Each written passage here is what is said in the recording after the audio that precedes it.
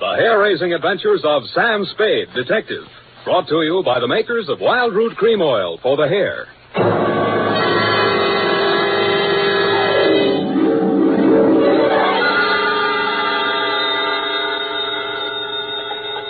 Sam Spade Detective Agency. It's me, Effie. Oh, Sam, I've been worried about you. Sid Weiss was just on the phone, and he says digging up a corpse without a permit is against the law. It's all right, Effie. I just dug him up to say hello and put him back again. Oh, Sam. I'll be down in a couple of minutes to dictate my report, sweetheart. If I get lost on the way, you'll find me in City Hospital, the Psycho Ward, third straitjacket from the left.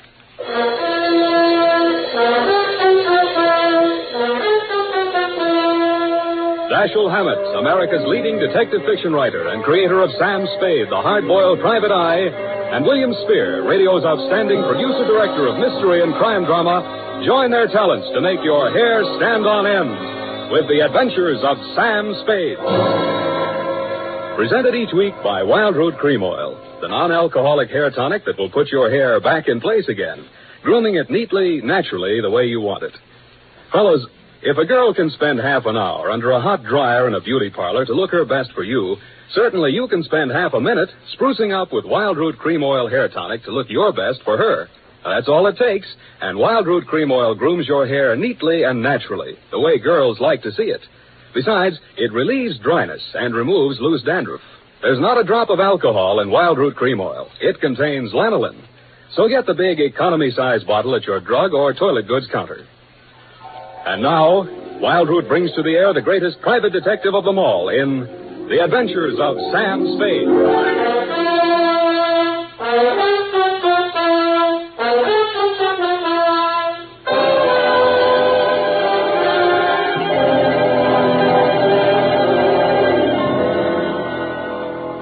Date, August 2nd, 1946. To Mrs. Gregory Denov. Subject, death of Dr. Denov. I was sitting in my office with nothing to think about except a horse named Corkscrew Jr. My secretary, Effie Perrine, came in and said there was someone outside. I didn't look up from the dope sheet, so she said it again. Someone outside, Sam. What's he look like?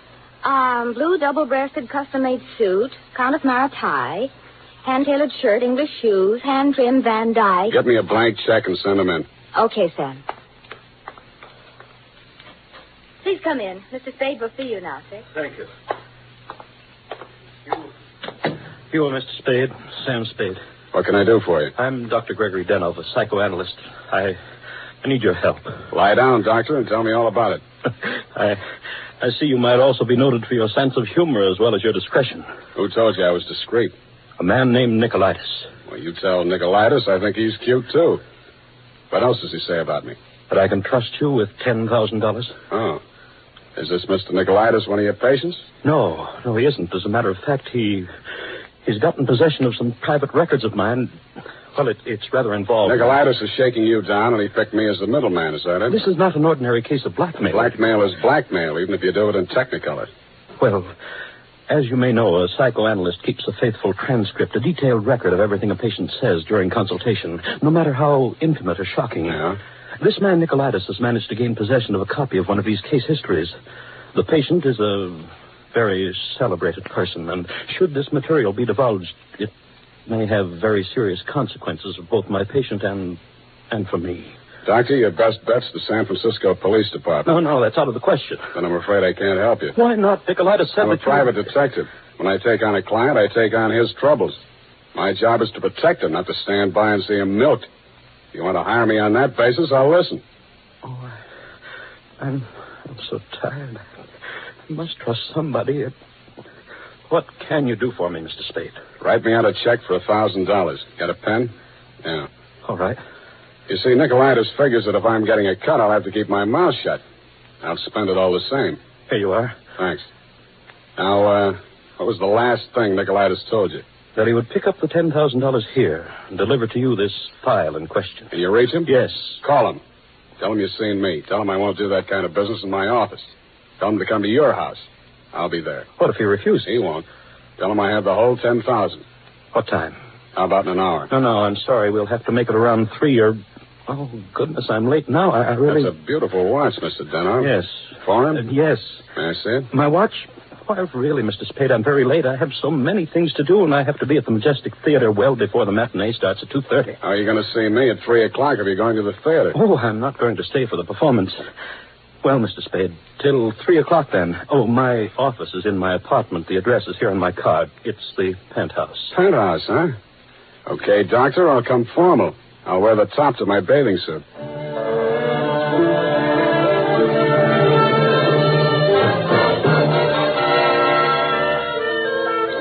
I left my office around 2:30 and started walking up Nob Hill. The Versailles Apartments, where Denov's place was, took up the whole 300 block, so I didn't have any trouble finding it. I stopped across the street for a minute to get my breath after the uphill climb, mopped my face, and started across. Just as I got to the middle of the street...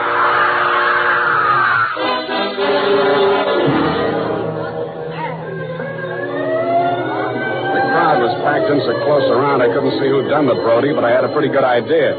The cops had the sidewalk roped off and guards posted at the building entrance. It took me maybe 20 minutes to elbow my way through and show my credentials. Sergeant Levine had the front door, so they let me in. Lieutenant Dundee of Homicide met me at the door of the penthouse. Hiya, Sam. What do you want? I want to see Dr. Denov. The doctor's dead. Dead? Yeah. He's my client. They can't do this to me. How? Hit a Brody out the window. What are you here for? To see his wife. Okay with you? Why not? She's inside. Thanks. Mrs. Daniel, please. With all due respect for your grief, I must have the keys to the cabinet where Gregory kept his confidential files.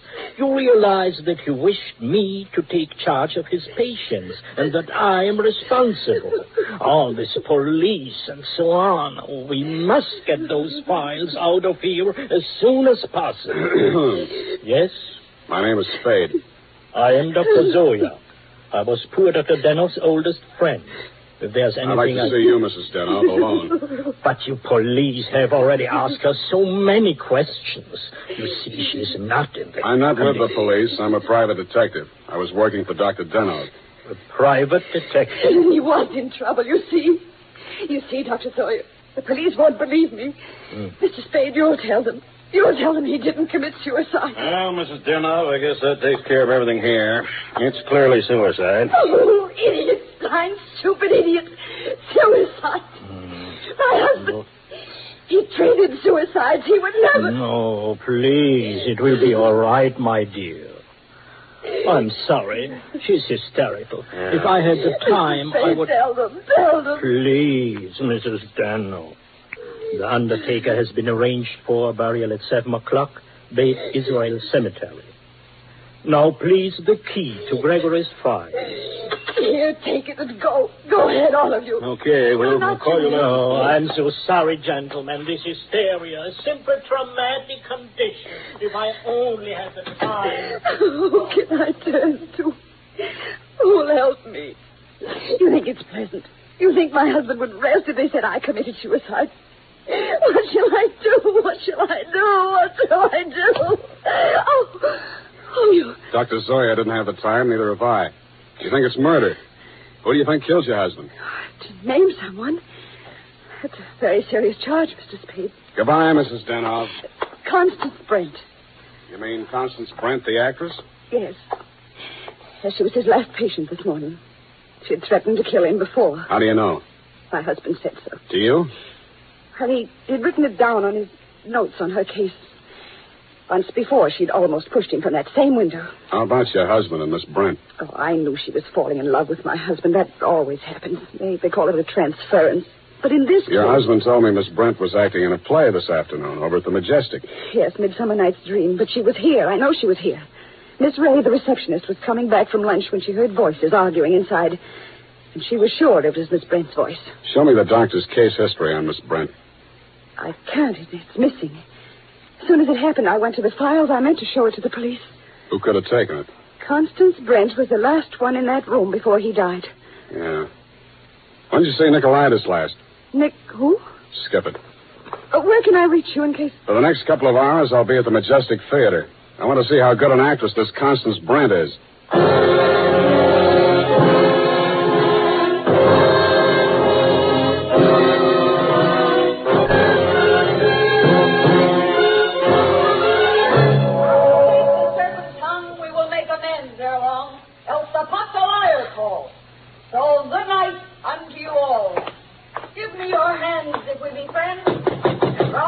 here with all the men. Yes? Miss Constance Brent's dressing room? What do you want?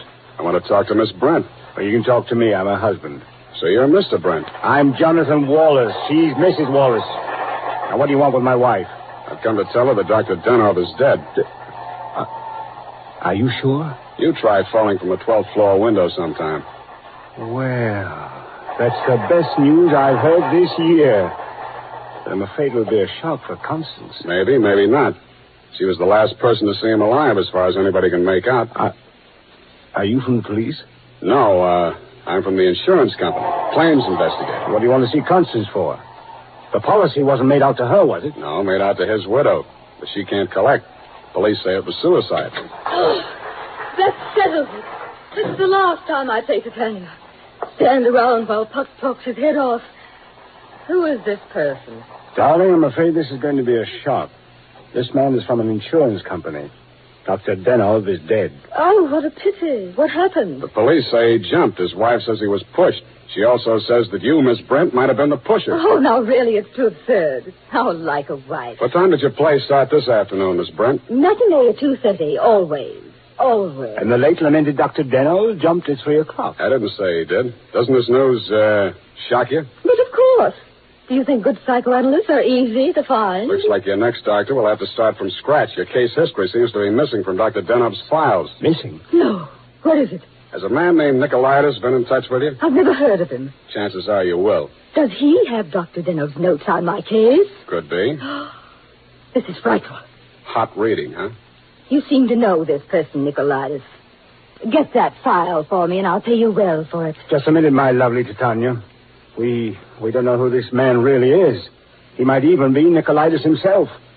Let me see your company credentials. Now, what do you know? Somebody picked my pocket. My wallet's gone. I thought so. All right, you tell me who you are. I'll call the police. Oh, no, Jonathan. No police. Let's get off the merry-go-round. My name is Spade. You'll find me in the phone book under S. My office is open until 6 o'clock. And if a man answers, don't hang up. It'll be me.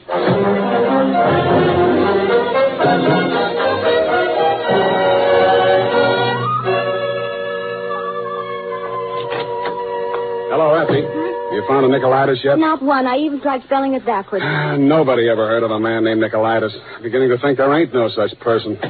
Pardon me, do I hear my name mentioned? I'm Nicolaitis. Sam, I still think you're right. Come all the way in, Mr. Nicolaitis. Sit down. Oh, thank you. If you need me, Sam, just scream. What can I do for you? Oh, I've come for my money. What money? Oh, the $10,000. You remember the $10,000? Refresh my memory. Oh, Dr. Denov, the gentleman who visited you this morning? Oh, that $10,000. Oh, you see, you remember now. Yeah, it all comes back to me now. You were supposed to deliver something for the money. Since Dr. Denov is dead, that is no longer important. You will give me the money, please, and I will not disturb your afternoon any further. Suppose I refuse? Oh, that would grieve me. In my grief, there is no telling what I might do. Dr. Denov's dead. There's nothing more you can do to hurt him. Oh, never would I attempt to hurt poor Dr. Denov, but in my sorrow, it would be so great if I should be forced to hurt the woman he loved. After all, as Titania says, these are the forgeries of jealousy. Titania, huh? Ah, yes. Midsummer Night's Dream. Act 1, Scene 18. I'm a little rusty on my Shakespeare. Oh, you are indeed, Mr. Spade. Titania doesn't appear until well into Act 2. She doesn't, huh? Yeah, that's right. Yeah. I guess she isn't on for 40 minutes or so. Yes, indeed, Mr. Spade, but I didn't come here to discuss drama. What else have you got to discuss? When Dr. Denov died, your market died with him. That is a very unprogressive view, Mr. Spade. There's always a gentleman named Jonathan Noir. Why, you fiend. You don't mean you've sold to both of us. Mr. Spade, how can you have such a low opinion of me? I will prove my integrity. I will give you the material. You give me the money. Hand it over. In the Levant, Mr. Spade, we have a saying. He who goes too close to the bear soon loses his beard. I have left my beard at home. Okay, I'll meet you anywhere you say, anytime you say. Excellent. At 7 in your apartment? Won't that be walking into the bear's cave? In the Levant, Mr. Spade, we have a saying. Private dicks do not kill people in their own apartment.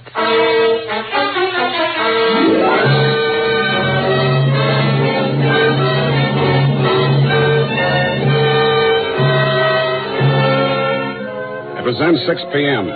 I called Effie for messages. She told me that you had been phoning frantically, Mrs. Denov. I still had maybe 30 minutes before Nicolaitis was due at my apartment, so I breezed on up to your place on the hill. We had a very interesting chat. Remember, Mrs. Denov? Looking back on it, that was probably the most interesting conversation we had. Funny, I can't remember much of anything you said, but it was so cozy there in your place. And what with your clock being about 20 minutes slow, it must have been something like 7:30 before I left you. I grabbed a cab and told the hacky to step on it. I hoped Nicolaitis was still waiting at my apartment. He was.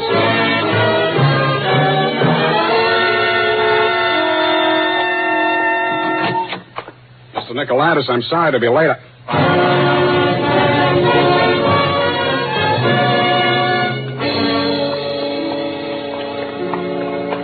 He was lying on my bathroom floor. The little guy was looking just about as natty as when he'd been in my office, except that the beautiful silk scarf he'd been wearing was twisted into a tight noose around his neck. Mr. Nicolaitis was a very dead blackmailer.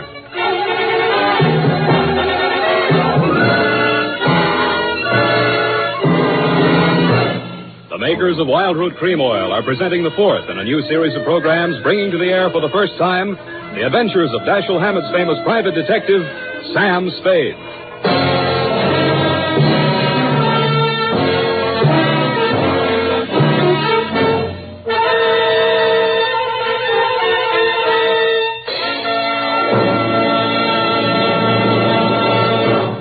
Then, at the racetrack, the man who has something better than a mere hunch is said to have it straight from the horse.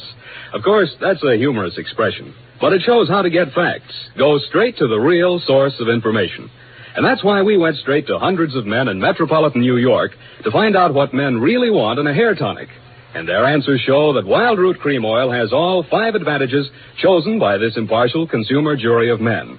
1, Wild Root Cream Oil grooms your hair neatly and naturally, never leaves it sticky or greasy. 2, Wild Root Cream Oil relieves annoying dryness. 3, it removes loose dandruff. 4, it's non-alcoholic.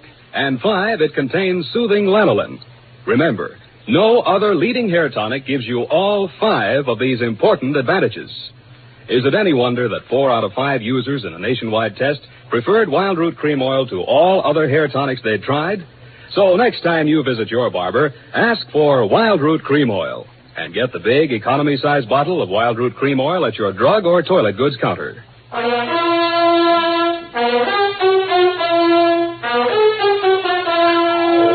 now back to Sam and Psyche. Tonight's adventure with Sam Spade.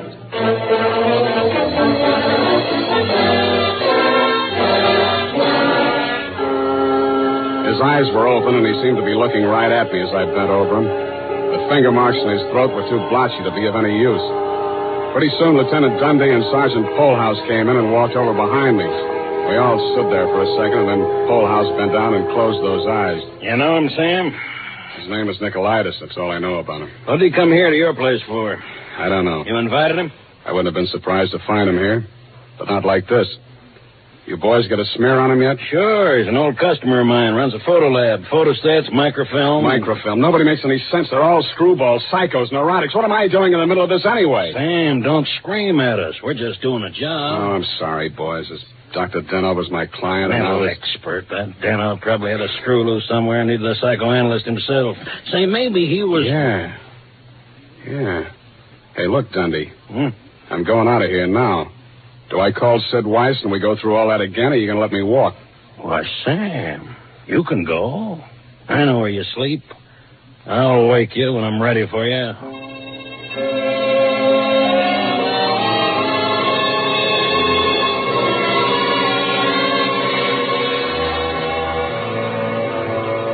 Well, Mr. Spade? I want some answers, Dr. Zoya, and you're the guy who can give them to me. I'm listening. Just let the questions flow into your mind and do not try to repress any of them. Speak instantly, whatever... Okay, question number 1, without thinking. Do you think Dr. Denoff was a suicide? Well, I had not seen Dr. Denoff for many years. He had been my student in Vienna. I was his analyst, in fact. That's all very interesting, Doctor, but my question... Yes. Did poor Dr. Denoff commit suicide? I have reviewed all the material, manifest and hypothetical, and I came to the conclusion... No, it was quite impossible. You see, these paranoid... Okay, question number 2. Was Dr. Denoff in love with Constance Brent? I suppose I can now answer that question. When I arrived in San Francisco, I found him in great distress. He told me he feared he was losing his objectivity towards this patient. In other words, he was in love with her? Yes. You think she might have murdered him? All psychoanalytical subjects develop aggressive feelings toward the doctor. Nearly all of my patients have threatened me at one time or another. You don't say.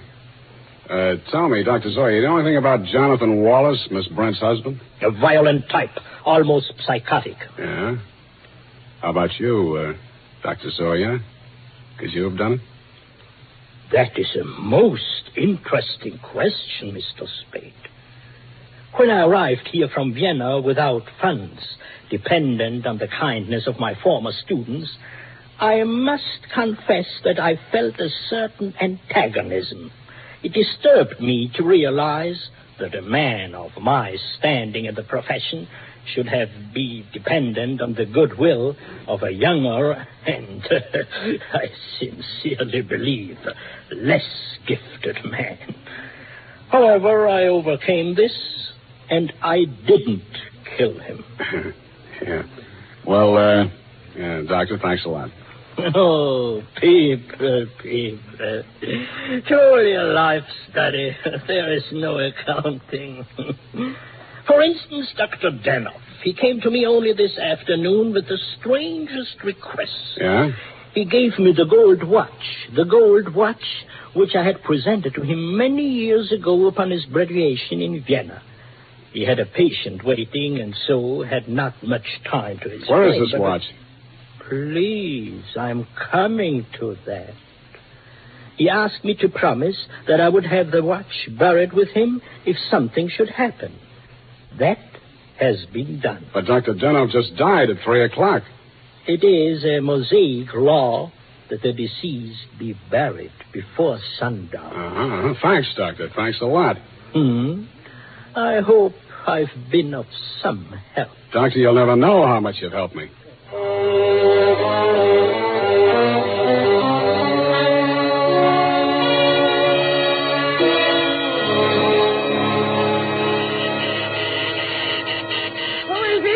Spade.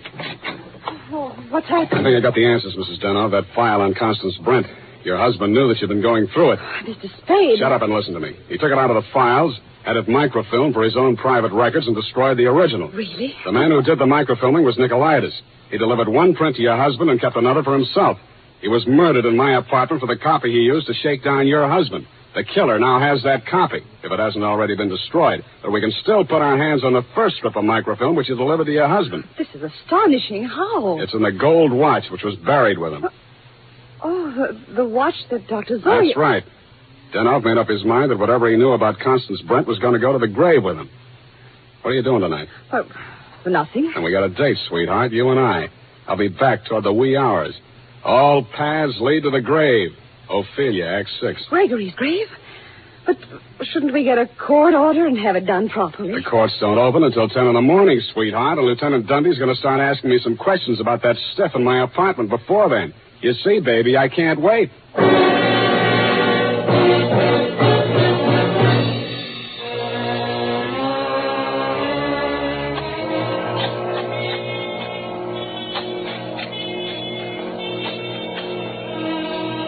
Mr. Spade, we shouldn't be doing this. If I'm wrong this time, it won't be wasted effort. I'll crawl under the grave myself and pull it in after.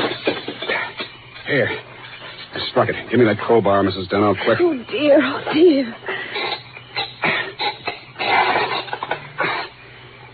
Put that flashlight in here, sweetheart. You look the other way. Yeah, here it is. Look. What, Mr. Spade? What have you got? The watch.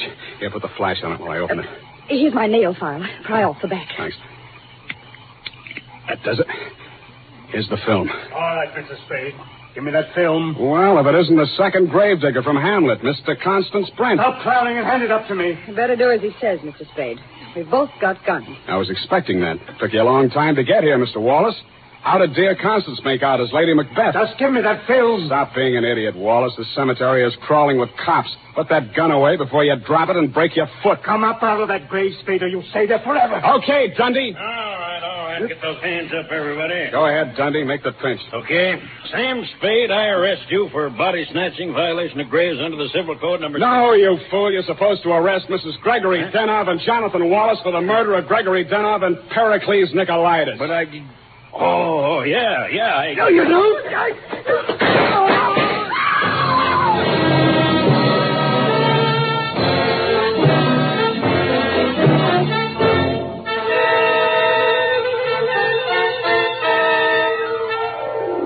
It was smart of you, Mrs. Denov, to make me late for my appointment with Nicolaitis. You did that so that Wallace could nail him in my apartment for the microfilm. You thought you could use that film to pin Denov's murder on Constance Brent.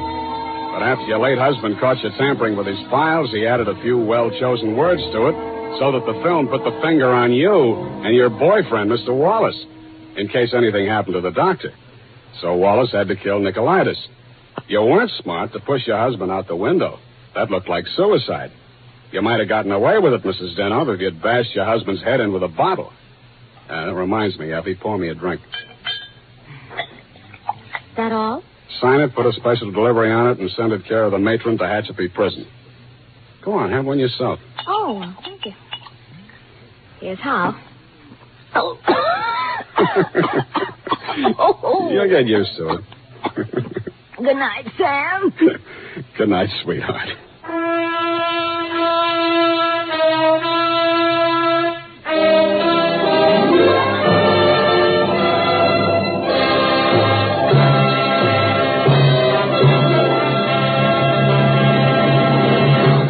Wild Root Cream Oil presents The Adventures of Sam Spade, Dashiell Hammett's famous private detective, produced and directed by William Spear.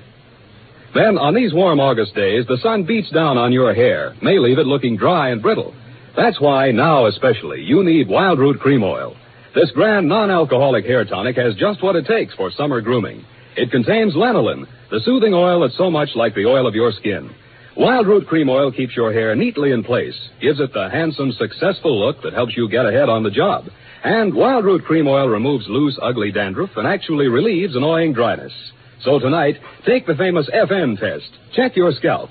Signs of dryness or loose dandruff tell you need Wild Root Cream Oil right away. Sam Spade is played by Howard Duff. Fred Essler was Dr. Zoya. Lorene Tuttle is Effie.